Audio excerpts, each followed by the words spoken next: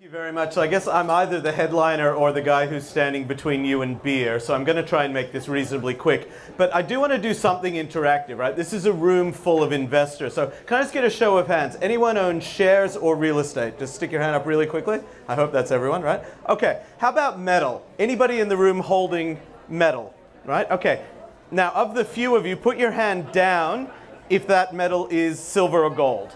So keep your hand up if you hold anything other than silver or gold. One guy. And you hold platinum. Okay. So anyone holding copper, zinc, tin, lead? No. Why not? These commodities are going through the roof. They're just very hard for ordinary people to trade. And that was actually the basic problem we tried to solve. So let me run through this really quickly. If I can get the next slide up. We're running on PDF, so hopefully we can flick through these smoothly. Anyone? Bueller? All right. While that's coming up, the thing I need to tell you is that the metals market globally is a $2.7 trillion market in physical trade. Now the derivatives on top of that are 60 to 80 times or more. Nobody actually quite knows how to measure them properly. It is a market full of hidden fees, of middlemen, of, as the previous presenter said, gunk in the machine, and it is ripe for disruption. And as we saw, a room full of very savvy investors, and other than precious metals, nobody actually holds metal in this room. So ordinary investors, forget about it, as New Yorkers like to say. Let's move on. Okay. Thank you. All right.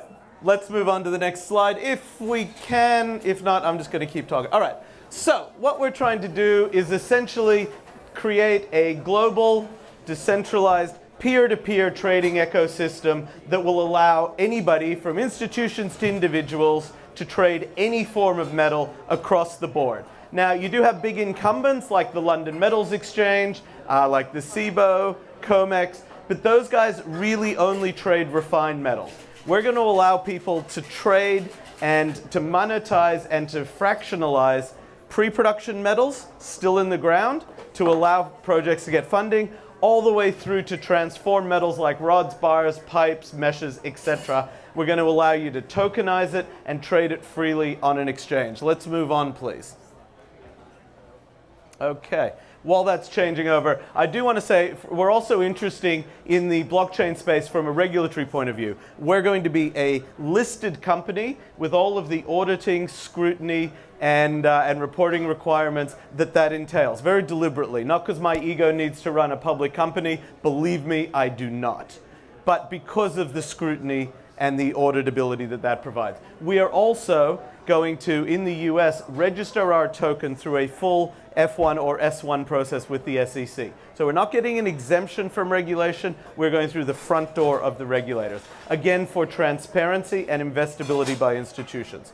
Okay, so I've already mentioned this, we can move past it, but it's a global, tokenized, distributed exchange for all forms of metal. Next slide, please, guys. Well, I'm trying to run through this quickly. These people want their beer. And as an Australian, I know you don't stand between people and beer. All right. I'm going to describe, there are 3 phases. It's going to come up in a second. Our first stage will be the exchange, where you'll be able to write derivatives on metals and to put up contracts. There you go. I didn't even make it up. The second stage will be investment. So you'll be able to basically forward purchase metals from pre-production mines at a significant discount. Why a significant discount? Because you're taking a big risk for future delivery. The mine may or may not go into production, but if it does, then you should make a significant multiple of your investment. And the third stage, as I mentioned, is the marketplace, where you'll be able to trade and buy any form of metal globally. There is currently no metals marketplace, so it's like the equivalent of Alibaba for metals products. Let's move on, please. So we're going to roll it out in stages. I've already described this, and I won't belabor it too much, but so Kickstarter for metals is the investables portion. Let's move on to the next part, please. I think we've got an example there of the Mont Albion Victoria mine. This is a mine I've been raising money for 3.5 years and was actually one of the main genesis of this project. Does anybody know how hard it is to raise capital for an unlisted exploration stage mining company? Let me just put about 7 really, reallys in front of really, really, really hard. Okay, there is just no marketplace for it, and it's really tough to do. And that was the genesis of how we started this project. So I'm very grateful. This is an awesome mine, by the way. It should get great investment, but I'm not here to spruik it tonight. So let's move on to the next slide. But it's just an example of a really good project that should be funded, that is having trouble getting funding, and that's one of the things we're going to solve. Okay, next slide, please, guys. The metals marketplace, as I mentioned, this is trillions and trillions of dollars, but it's localized, it's fractionalized, and there's no Alibaba for metals trading, and so we're going to build it.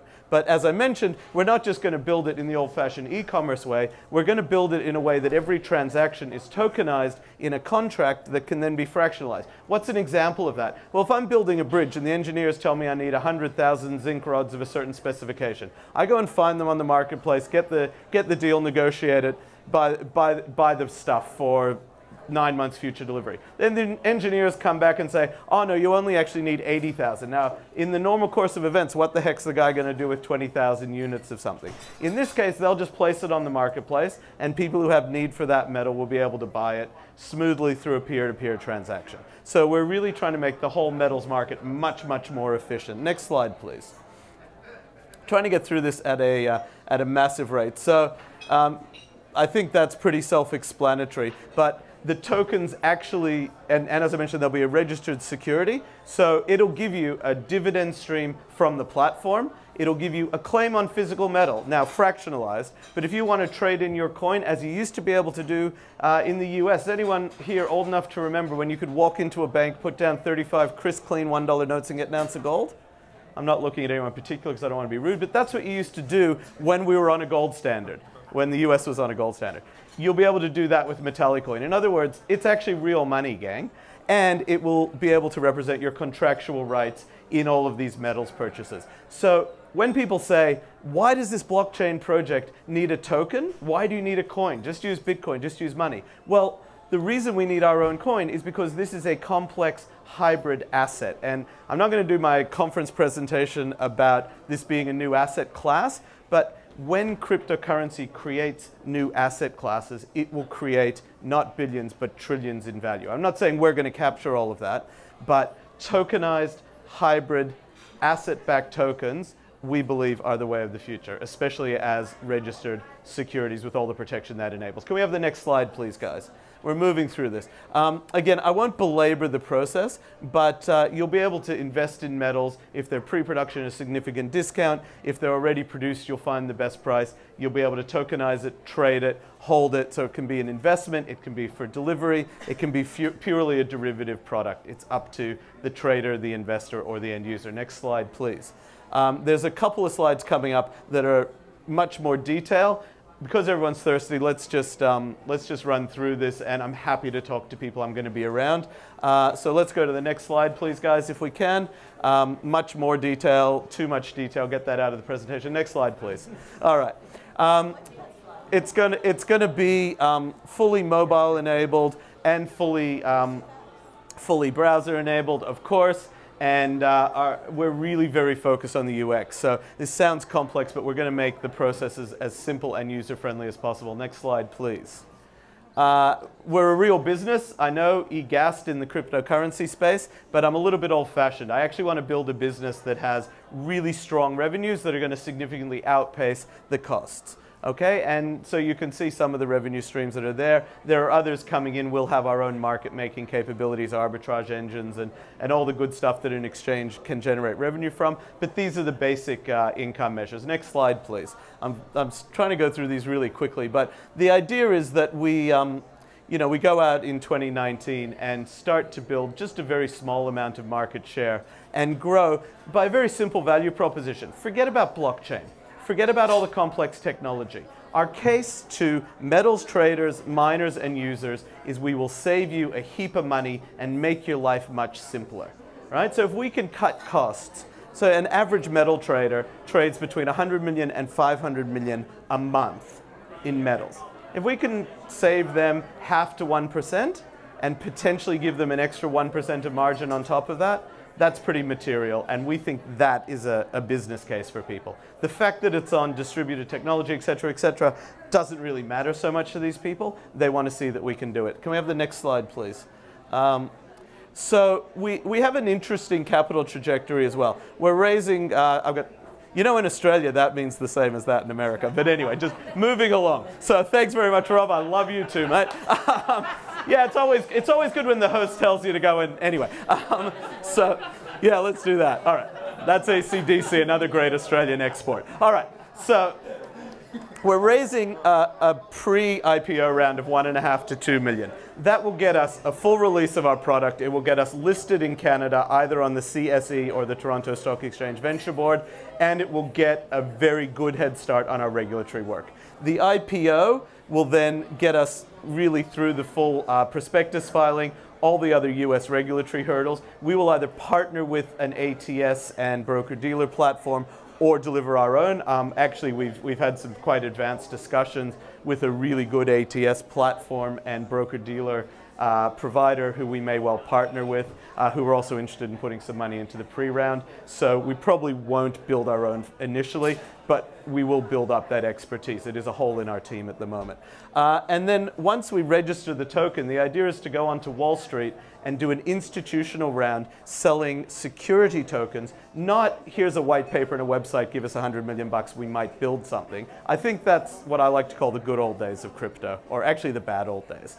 It doesn't work anymore. The 100 million we're looking for will be for liquidity on the platform so that we can launch a fully functioning ecosystem and trading platform that has some liquidity. And then once it starts proving out, we can invite other liquidity providers, market makers, arbitrage traders, and all the things that generate nice heaps of volume on an exchange to plug into an open platform. But that's what we want to do with the money. And we want to very quickly scale this to be a global business. So the plan, once we register and start in the US, is to move very quickly to where the market is, which is Singapore, Hong Kong, Zurich, and probably Australia as well. Let's move on to the next slide because I don't want Rob to tell me to get stuffed again. And right, next slide, please.